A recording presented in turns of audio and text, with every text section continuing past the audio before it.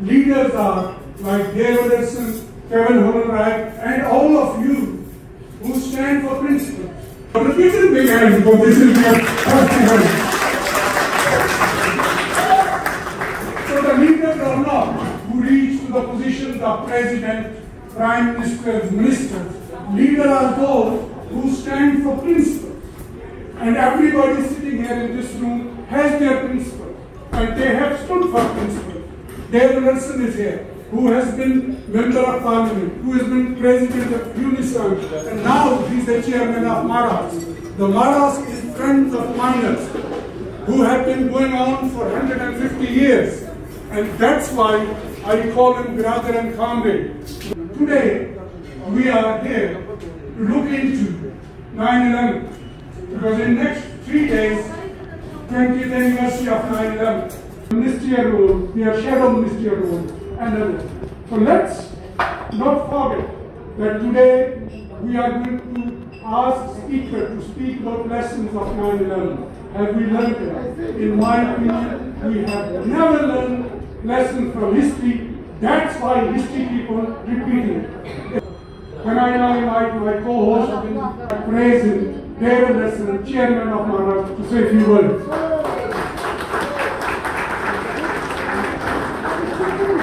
Thank you, Mushtaq.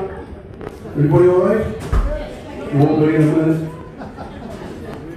Where were you on 9/11? Can you remember? When I was growing up, people used to say, where were you when Kennedy died? And most people remember. On 9/11, I was on the platform at the Trade Union Congress in Brighton. And we were waiting for Tony Blair to come and address us. And we were giving him a hard time because we fell out of the Labour Party big time. And we broke for lunch and we saw what was happening in New York, and none of us really realised what was happening. And when we sat back down again, Tony Blair came in and he walked literally past my shoulder, and the woman sitting next to me, his face was great. The woman sitting next to me said, Dave, what's going on? And I said, I think it could be the start of World War III. Now, so far I've been proved wrong, but I think if we know anything, that just because the fighting stops doesn't mean the war's ended. And we can go back and look what's happened in Iraq, in Afghanistan, so many other places, since officially the military war stopped, but the mess that's left behind.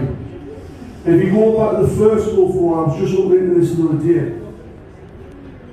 The first Gulf War finished in 1990 when they decided not to go into Baghdad and get rid of Salam because they were prepared to let Saddam Hussein stay in power to keep some control over the Iranians. But they imposed sanctions on Iraq, the West imposed sanctions, the UN imposed sanctions. That was in 1990. In 1996, Madeleine Albright, who was the Secretary of State in the US, was interviewed by CNN. And the broadcaster said, well, are you aware that 500,000 children have died in Iraq in the last 6 years? Do you think that's worth doing? And her answer was, that's a very hard question, but I do believe there was a price worth paying so we didn't have to refight the Gulf War. So that's what happens when you make a mess of wars. And people would argue that Madeleine Albright, Bill Clinton were relatively liberal people, but the outcome was still disastrous for the people of this world.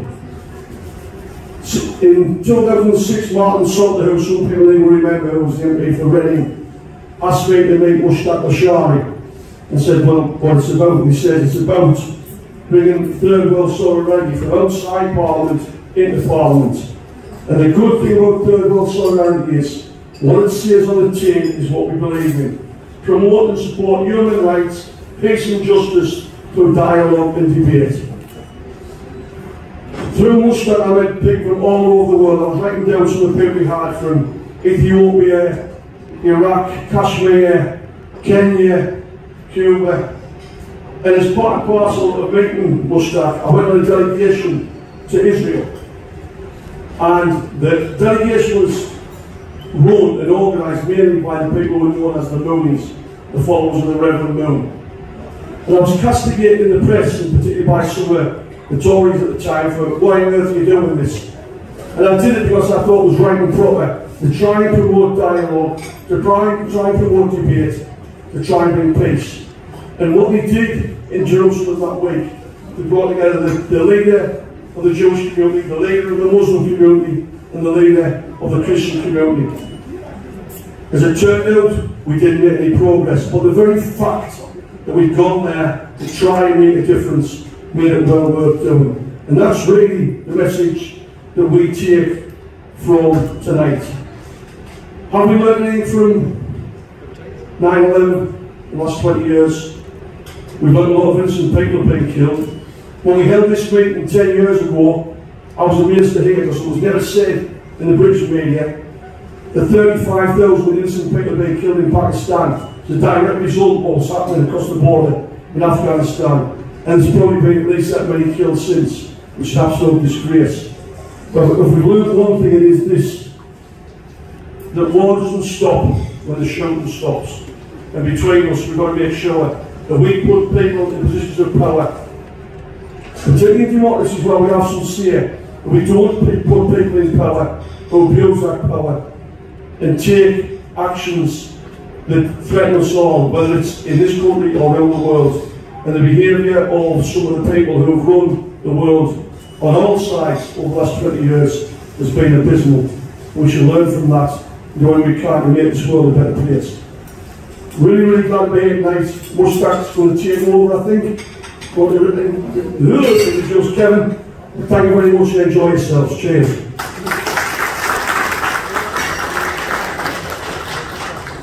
Thank you very much, Dave. My next speaker, as I said already, is Kevin Hollinrake, who is Member of Parliament and also PPS in the government.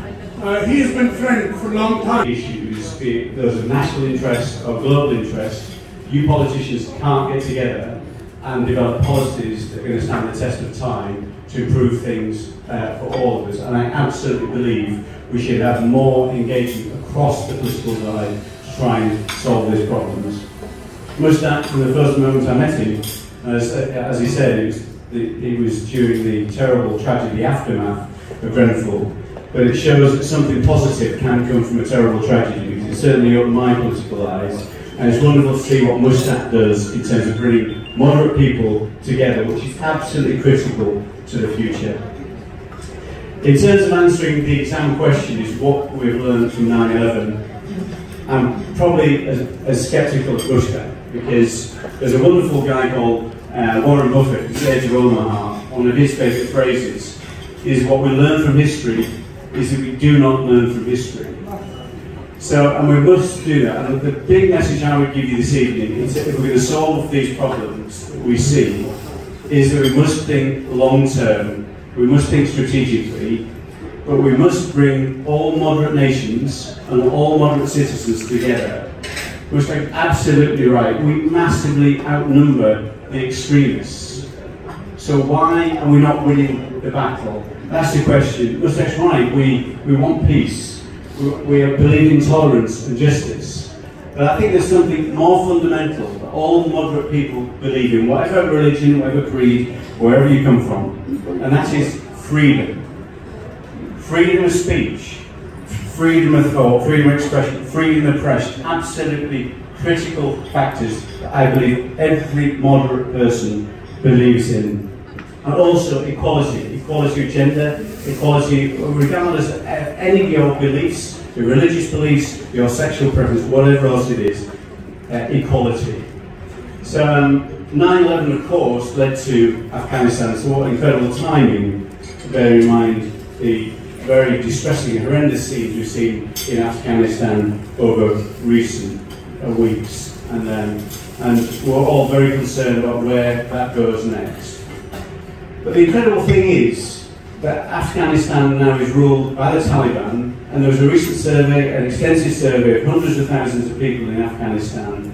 Only 14% of the population of Afghanistan expressed any sympathy whatsoever for the Taliban. So 86% of people were against them. So why is it that the Taliban are in control of that country now? And that should be one of the lessons we must learn. The sad fact is that the Taliban were supported by people who had other motives. Financially supported by certain countries, Russia, China, by Saudi Arabia, some of the extremists within Saudi Arabia, supporting their ideology. This is what we must try and fight. If we don't tackle that, we will win again and again. The minority will hold sway. So I think one of the things, a great book that I read some years ago was a book from a guy called Ed Hussein called The Islamist, where he starts off from a very moderate family, working within the community, and his mind was very educated. His mind was turned by that extremist ideology. So this can happen to anyone. If we let the people who believe in extremist ideas hold sway, hold court, sway these people to follow a perverse ideology, then this is the results we get.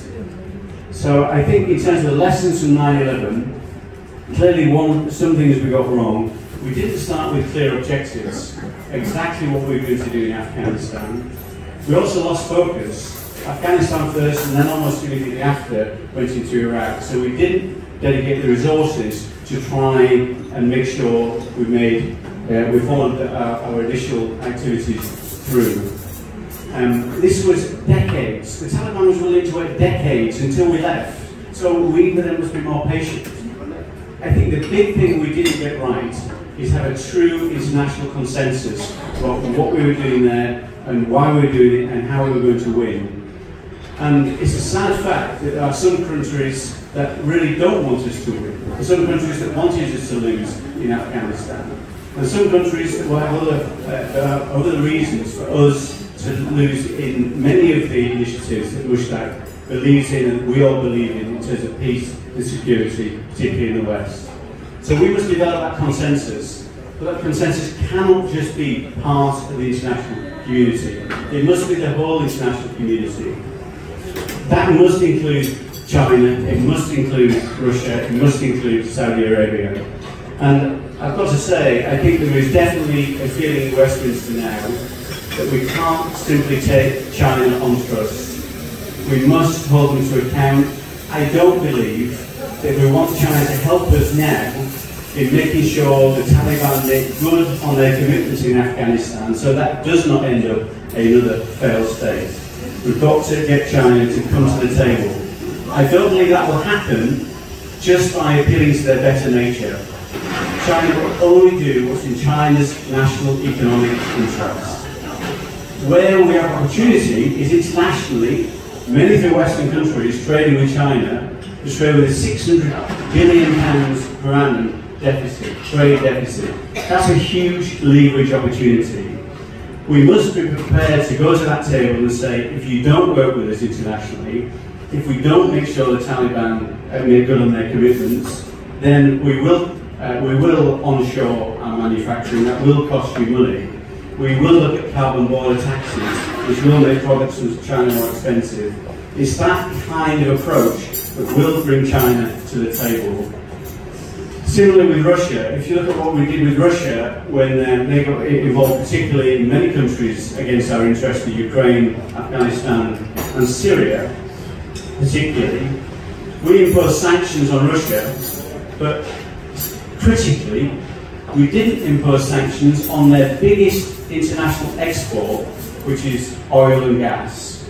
And because that was the interest of some countries around the world, particularly in Europe, so that made the sanctions almost hopeless.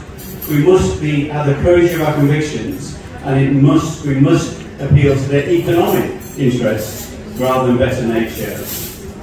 But I do think we can, given that right diplomatic approach and that long-term thinking, international consensus, a more patient approach, and I do listen very carefully to somebody who knows far more about this than I do, a great guy who chairs the Foreign Affairs Select Committee, Tom Tugendhat. We must take a patient approach.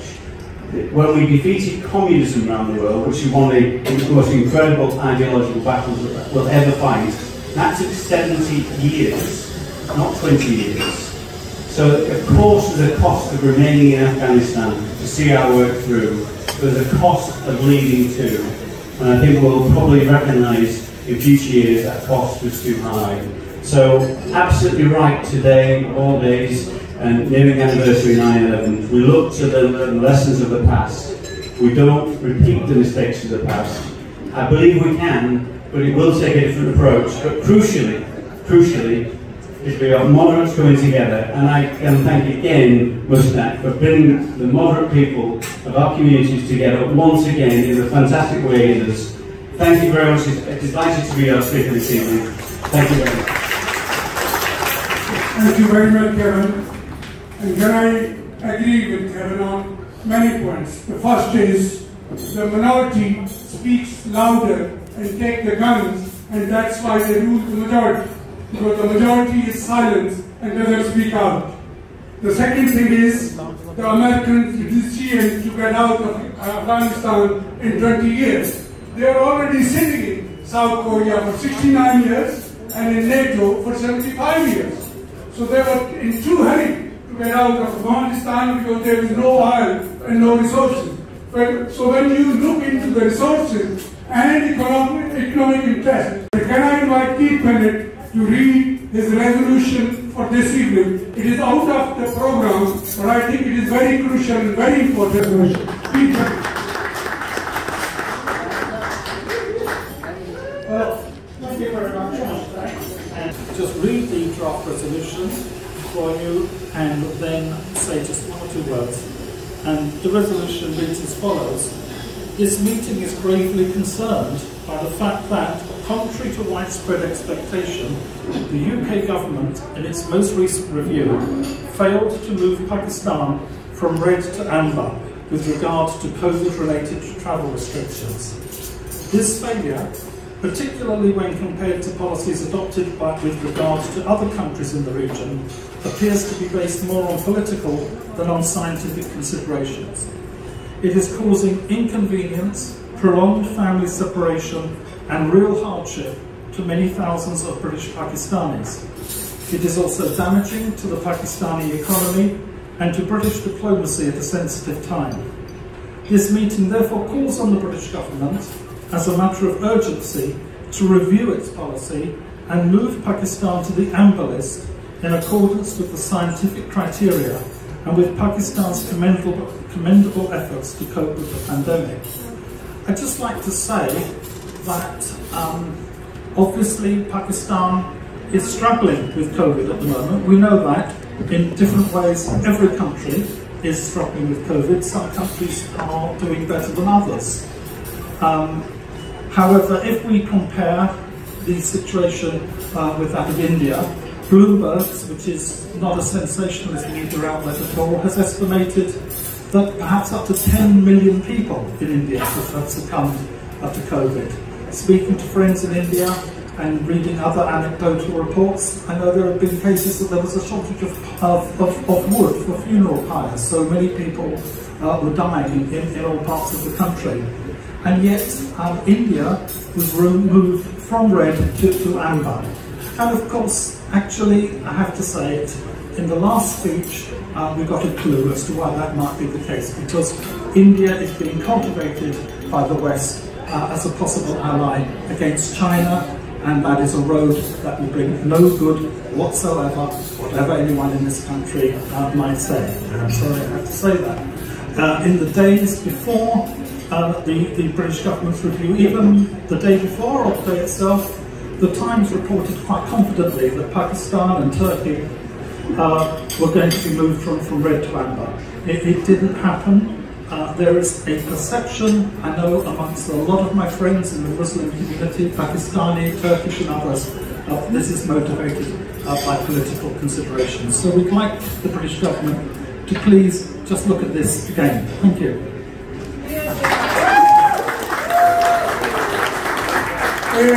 A resolution has been put forward. Can I have the seconder, please? Can you raise hand? Who is seconding? Oh, Dr. Roma. Fortunately, Dr. Roma is a member of Conservative Party, so I'm very pleased to welcome Dr. Roma Tahir to second. I'm going to second it because it's. I have been a scientific researcher for 22 years, so that's a pretty long time. So I know, based on what's been provided to us, this is a political decision. And the thing, what worries me as also a community activist, is if we are being further alienated as a community, we are going to be much more vulnerable to these words, which is extremism and terrorism. So if we do not want to be more vulnerable, we want to be part of the society, then what we need is a real valid reason why we're still on the red list. And if we are not moved to the amber, then just give us a reason, a very scientific reason why we have not been moved. Thank you, everyone. Kristiane Baker is a very big friend of Pakistan, has written a book. She's a MTV to Makkah publisher as well, a great journalist and great friend of Pakistan. So can I ask Kristiane Baker to say a few words before I invite my final speaker? Thank you very much, Mushtaq. He's also a very dear friend and very grateful for everything he's done for my book, from MTV to Mecca. He's taken me all across the country, from Reading to Slough, etc. Anyway, it's great to be here, and I second everything the gentleman who's just come before me and the lady, the cultural activist, who spoke and said, you know, also me, I have a lot of Pakistani friends, and nobody can understand why they have not been moved to the amber list. And everybody laments, everybody cries, everybody's families are broken apart. You know, people dying, say, in Pakistan, they can't attend a funeral. I mean, real human tragedies are happening. And people are missing their friends, missing most of all their family members. And, you know, Pakistanis are very, very attached to their families. They are very close. Something we don't really appreciate so much in the West. But it is a different culture, and they're very, very close. You cannot keep them apart for this long, for no reason. They're feeling pain. And it's not good to feel this pain, you know, as the so-called cultural activist Dr. Roma has pointed out. You know, if you feel for too long discriminated, you know, perhaps some people go in the wrong direction, and we don't want that, and we don't want anybody to feel discriminated in this wonderful country, the country that is best for Muslims in Europe, best for anybody. We can say everybody is allowed to be whoever they are. This is the reason why I've chosen to remain here and not go back to my home country of Germany, and I have actually taken up British citizenship for this very reason. So yeah, I would just really like the British government to take a very close look and really investigate what are the reasons why Pakistan is still on the red list. Are they still valid? And if not, because so far no one has been provided any real reasons why this country is on the red list and India is on the amber list. Let's get the scientific reasons, whatever other reasons, and if there are no more reasons, well then let's move them to the amber list immediately. Thank you very much, ladies and gentlemen. And Mrs. Universal Empire, and give her a big hand. Thank you very much, Leila, for joining us. My next very brief speech will be coming from a friend again. I tell you, I work with anybody and everybody, Kevin. So can I invite my next speaker, who is a chief executive of BPUR. We call it BPUR. And do you know what is it? It is international treaty to ban political use of religion. Salam, Sarhan, come on and speak for 2 minutes. Thank you, Mushtaq. I hope I will not take long, just a few minutes. Regarding the lessons of September 11, I think we all have the right ingredients, but we don't have the recipe. Because we are speaking with millions of voices and we need to unite these voices to speak with one voice. Even if we deal now with Afghanistan or Taliban or things, if we speak with one voice, we can achieve our objective. Our initiative is,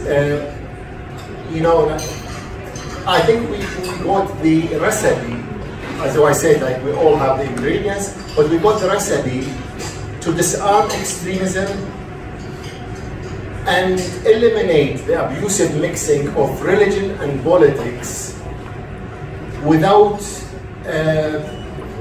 making anybody upset, without angering anyone.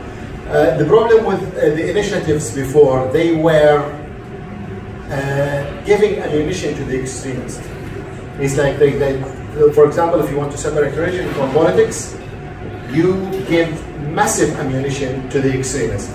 Our initiative now in a very advanced stage. We have hundreds, if not 1,000 legislators around the world, from Bangladesh to Morocco, to Nigeria, to Congo. Lord Wajid Khan is our legislative sponsor in the UK, and we have the support of many other people like Lord Rowan Williams, who I spoke with him just a few days ago, and he is very strongly supporting it. And the big news. The big news is Morocco has adopted our initiative formally, and now it's being circulated in the United Nations, and we are now working to navigate it in the General Assembly of the United Nations in 1 week. This is coming from the utmost respect to our religion. It's just like when you offer respect for people, they can change. I can tell you, like, even Taliban, if all the international community speak with one language, clear language, you cannot deal with, you cannot, like, what do you expect in the international highways if you don't have a traffic and parking rules? You need to speak with one language, with terms as an international treaty, not declaration, not convention, international treaty. And I think in the next a few weeks you will hear very, very big news of this. Thank you. Thank you very much, Salam. And I'm working with him, and we will be holding meetings very soon on this issue. But why, not giving me a clear answer why Pakistan had not been moved back on to the amber list. And absolutely right that you should receive explanations. But I'm very, very concerned. And no moderates believe in discrimination. We all believe the only important thing is the content of your character, if I can quote a great man who made that speech once. So I contacted Grant Shapps just now to try and allay your concerns, because I knew it would not be about any elements of discrimination. I said to him, after dinner with the large Pakistani community, what's the reason why it's still on the red list? And his answer straight away, within a few seconds of me sending that message, it was a joint biosecurity centre decision. The long answer is low level of vaccination, low level of testing, low level of sequencing, which is where they decide whether it establishes any variants, which are the most dangerous element of the virus. At the last review, it was agreed to work at officials level between governments, and in his final words, I'd love to have them over the line.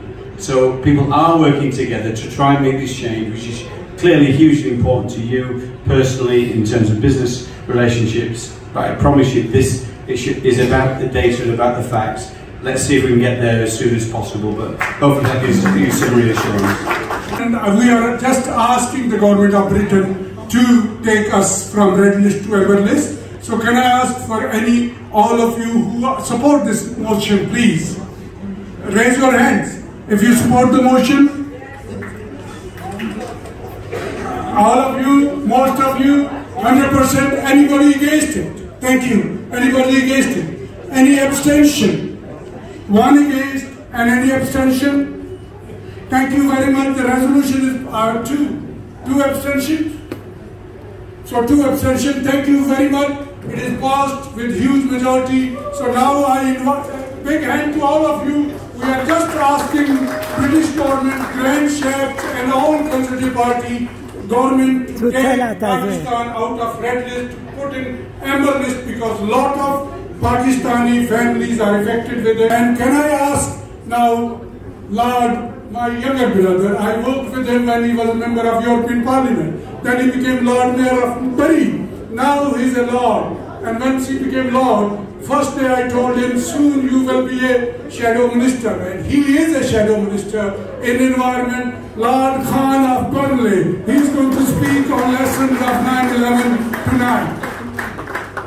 Ladies and gentlemen, distinguished guests, fellow parliamentarians, good evening, assalamu alaikum, namaste, sat sri akal, bonjour, shalom and salut. Great to be here this evening. I was just quite shocked when he said that younger brother. Last time I remember, he was my uncle, now his nephew. So anything to try and sound and feel more younger. I came here to talk about global peace tonight. I didn't realise we were going to have a discussion about the red list. But I just want to say, I'm following on from what Kevin said, I wasn't convinced with that message from Grant Shapps.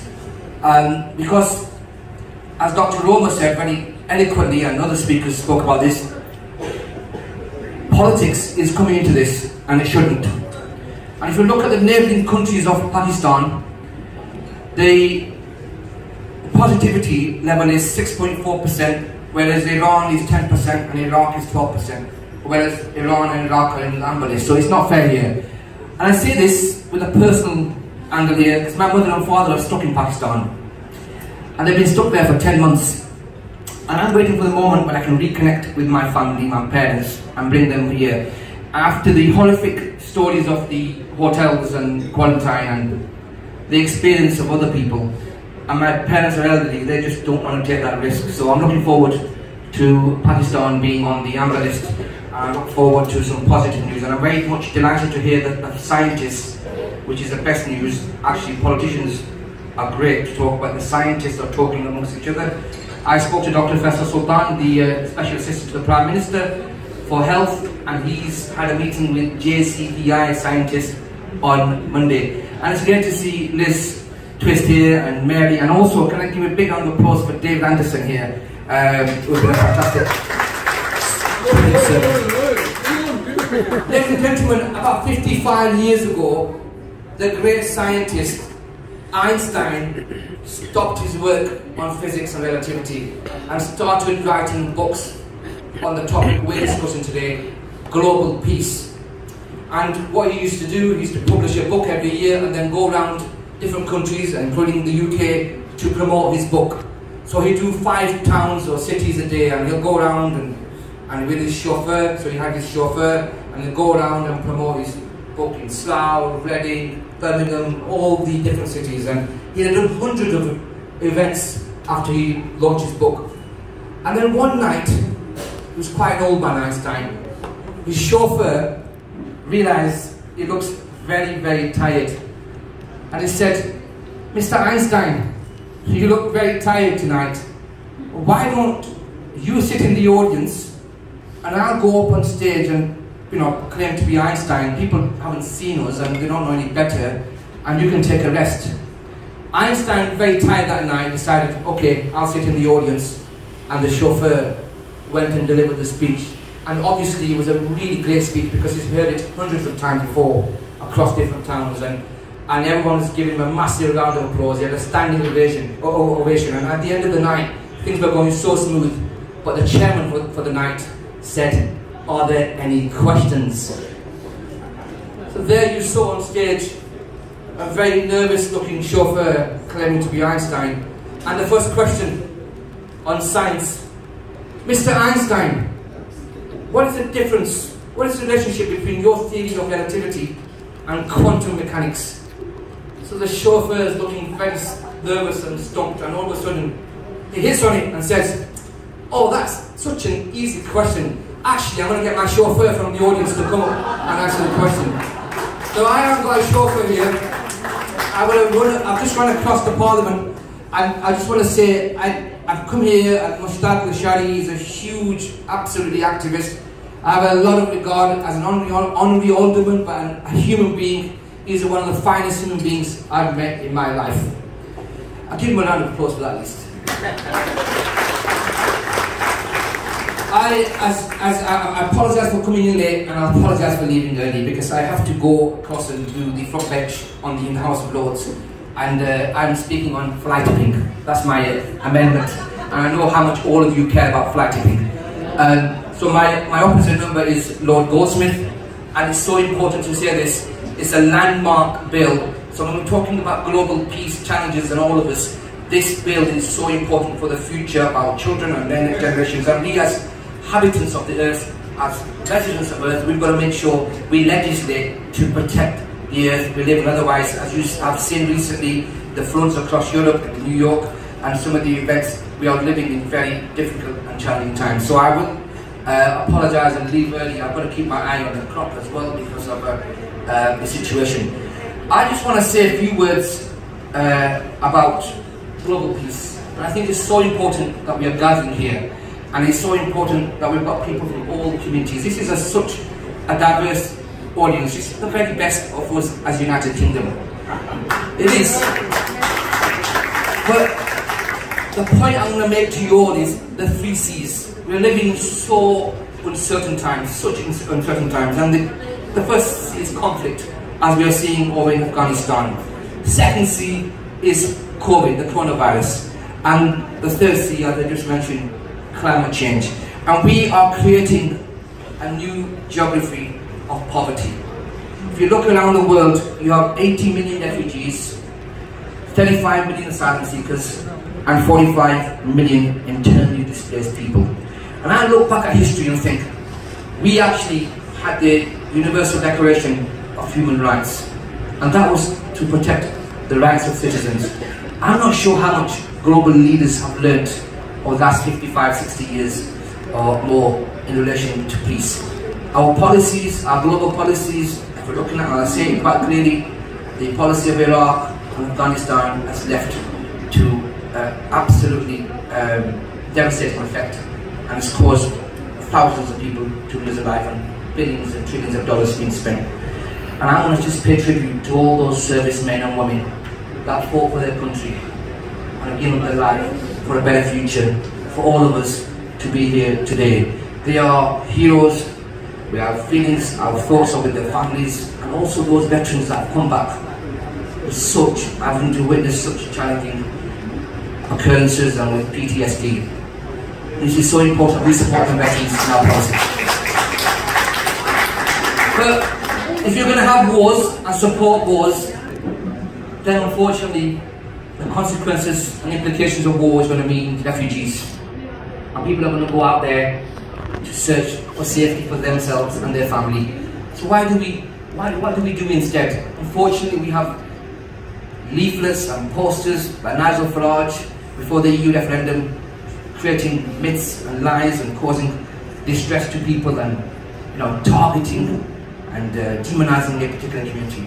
Then we have Priti Patel talking about prison ships. Then now you look at social media. It's worrying because social media has become anti-social media when it comes to antisocial, when it comes to strangers. And this is really worrying, the environment that we are creating. And Kevin's left, but I must have to say that government has to hold some responsibility. When you call Muslim women in the niqabs letterbox and robbers, that has implications. Far right, who's that? When I was a member of European Parliament for 2.5 years, I had the experience of serving in foreign affairs and human rights. It was very difficult, really difficult, challenging times when you try to negotiate resolutions, trying to help Rohingya community to survive and stop the persecution of Yazidi women. It's so important. Human rights are universal. We cannot pick and choose human rights. We've got to have a human rights-led foreign policy, and I say this with a heavy heart. Both the government and the opposition have got to come to a situation where we can stop warmongering. We can stop this negative conflicts all the time, and we should have this opportunity to negotiate. And I think the great President Kennedy hit the nail on the head. He talked about having a declaration of interdependence. all these issues are about all of our countries getting together and sorting this issue out. 20 years later, when the US-led coalition left Afghanistan, it lasted 7 hours. Even when the Russians left in the 90s, it took 3 years, but it took 7 hours. And now the movement must lead towards dialogue. Absolutely. Keep an eye on what's going on with Taliban. Let's make sure they are, whatever they're saying, they absolutely live and deliver to that. But we can't not ignore the regional countries. So it's important to look at Pakistan. A lot of Pakistani diaspora here tonight. And I'm really absolutely heartened by the words of Imran Khan. And he said this from day one. In Afghanistan, if you look at history, there has never been a military solution to the Afghanistan conflict. And I feel for the Afghani people. They've lived most of their life through conflict. And it's a disaster. We sit here comfortably in our beds at night, go to sleep, but them people do not know where the next bomb or missile is going to come from. That is what they have had to put up with, ladies and gentlemen. And I think, I hate this fact we can vote for invading a country in the interest of making sure that country is stable. And when them people of that country flee that country, we say, actually, we don't want them in our country. And that's what's happened when I've spoken to many MEPs across certain countries.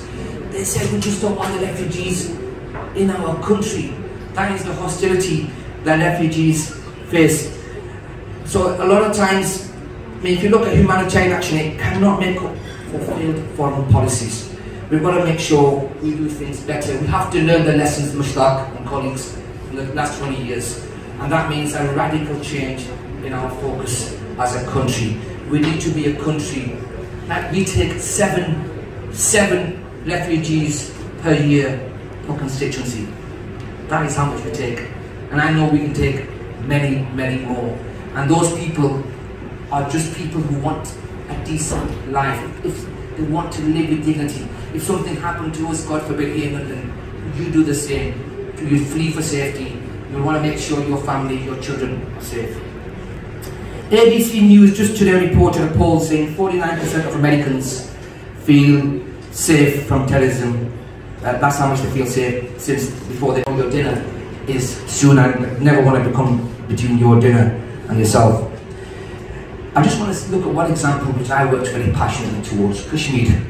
Actually, when he was in prison, and you could only have a certain amount of things in your prison, and he chose to have a picture by a British artist called Frederick Watts. And that picture, if you looked at the picture, it was of a young girl with old clothes, really looking like she had, if you look at the picture, you think it's disillusion, not hope. But she had a broken heart, and she's blindfolded, and she's playing the harp. And what Mandela took out of that picture was, no matter how desperate the situation is, we must never lose hope. And a French philosopher says this: you can survive without food for 40 days. You can survive without water for 8 days. You can survive without air for 8 minutes. But you cannot survive without hope for 1 second. So ladies and gentlemen, keep hoping and keep dreaming. Thank you very much, and appreciate all the work for Third World Solidarity. And give a round of applause again, Mushtaq Lasharie, ladies and gentlemen. Thank you. Thank you very much, Mr. Khan, Lord Khan. So can I request Liz Twist, MP of Blaydon, which is the birthplace of Labour Party, to come and have a vote of thanks and good luck to your ministerial, shadow ministerial position. Liz Twist, hello.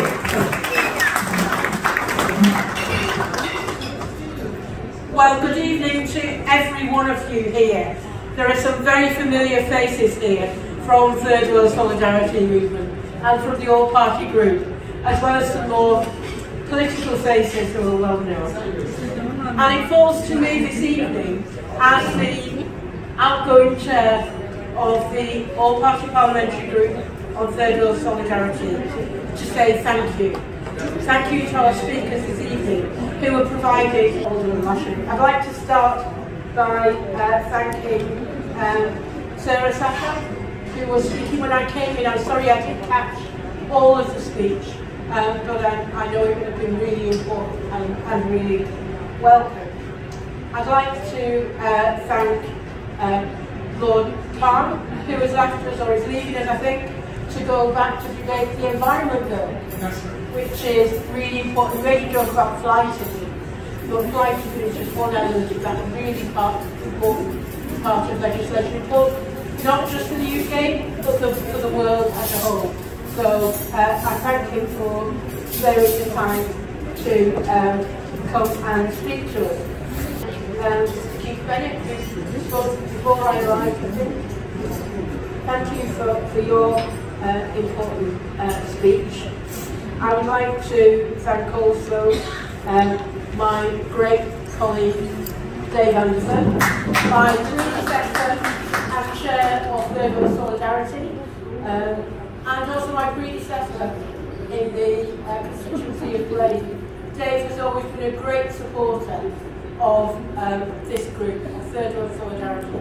I'm not to forget my colleague from the All-Party Parliamentary Group, Kevin Hollinrake MP, who also spoke to us. All-Party Parliamentary Groups are places where we can come together to discuss issues of real importance that go over parliamentary and party politics. And so it's so good that we can work together cross-party in the All-Party Parliamentary Group on really important issues like this. And of course, how could I forget Alderman Mushtaq Lasharie? So well known to all of us, well known to all of us for his travels around the country at election time, dropping in, doing some campaigning, certainly all the way to the north east, but I know Mushtaq has been all around the country, and he's absolutely tireless, as well as his campaigning on these really important issues as well through Third World Solidarity both in the House and as an external organisation. So I would like to offer him my thanks for his work and for the tremendous support that he has given me as Chair of the All-Party Parliament.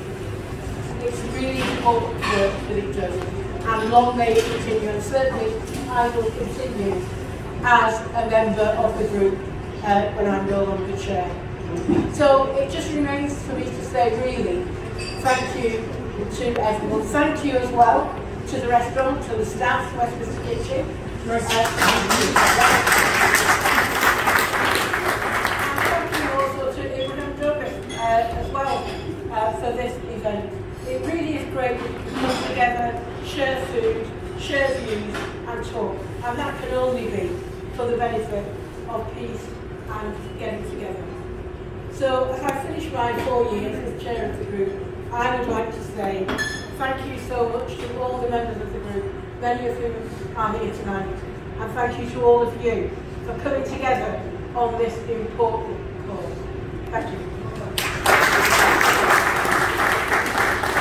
Thank you very much, Liz.